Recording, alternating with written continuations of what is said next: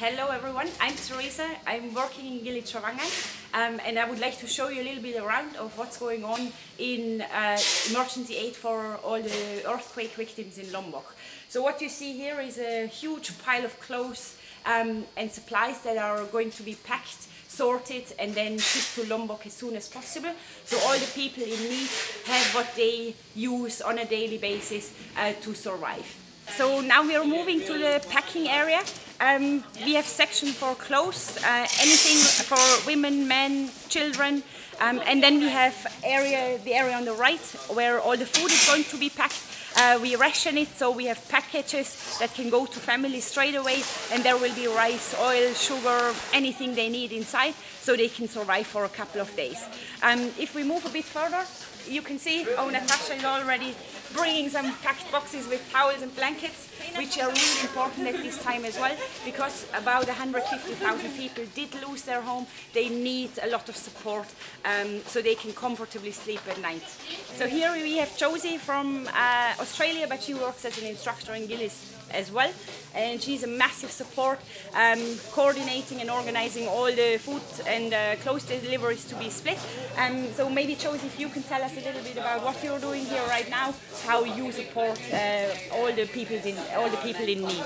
So right now we've been extremely lucky. Our friend Hanson has organised the North Kuta police station, and we've had 3, I think, drop-off points where the entire Indonesian community has donated an insane amount of clothes. So basically what we're doing is we want to have little bundles so that it's very easy to go to different communities, so they're able to be warm and comfortable. Obviously we get maybe 2 pounds a pair of pants, maybe a short and a long to keep them warm, and then we go through maybe a long sleeve t-shirt and just a regular t-shirt, and then what we do is we just bundle them up so that it's very easy, that we just throw them out. Obviously there's a lot of communities that have nothing, so it just gives them something to wear. Obviously behind we're doing the food packing, I think you just seen earlier, which is just little boxes for each family or each village, just with bits and pieces in it. It just makes it super simple for some lovely lady in Lombok to get a nice little package of outfits to wear over the next little while they rebuild their homes and their families.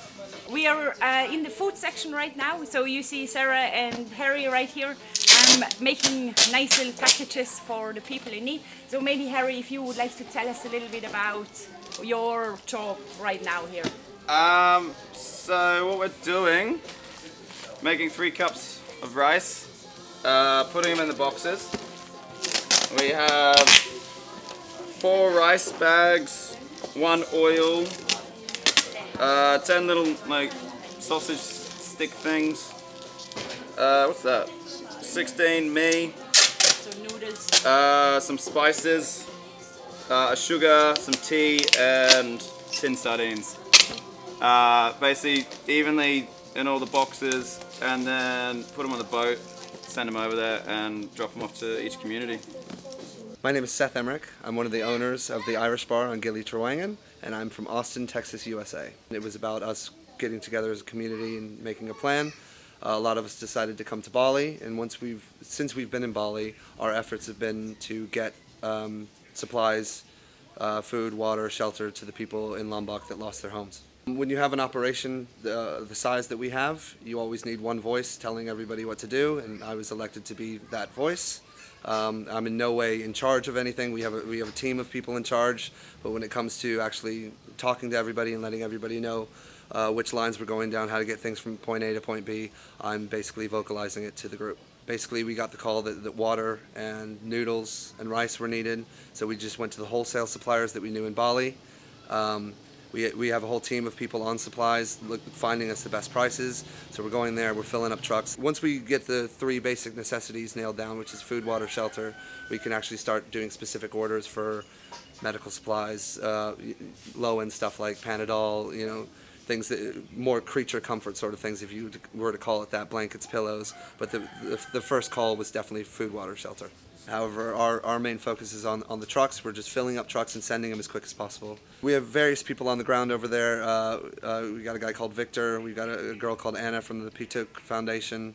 The supplies are getting there, and they're getting to the people that they need. Yeah, all of us were from Gili, Trawangan. We're not from Bali, so something that would take 5 minutes on the island is taking 2.5 hours here because of the traffic. There's a lot of people trying to do a lot, and it's really trying to channel that energy into one basic focus, because everybody wants to help and do something and start buying stuff, but getting us all to do it as one unit is the most efficient way that we can do it. The cost of transportation is actually our biggest hurdle. Each individual dive shop has set up their own GoFundMe page. Other people in Lombok have set up theirs as well. A lot of the money has come out of our own pockets. Donations to the GoFundMe pages and donations from people that are in Indonesia is actually what we need most at the moment, because our funds are starting to dry up a little bit. Thank you very much for following me around today, and please keep doing what you're doing. You're an amazing support at home. We need your help. The local people in Lombok, they need your support, and we cannot do it without you. So we have the fundraising app, we have accounts in different places, so please just contact us if you want the account details. Every penny, cent, pound, whatever it is counts, and the people in Lombok, they will get all the money that you donate directly, and it all goes to them. So please stay tuned. We will keep you updated on what we are doing, and thanks again. See you soon. Bye.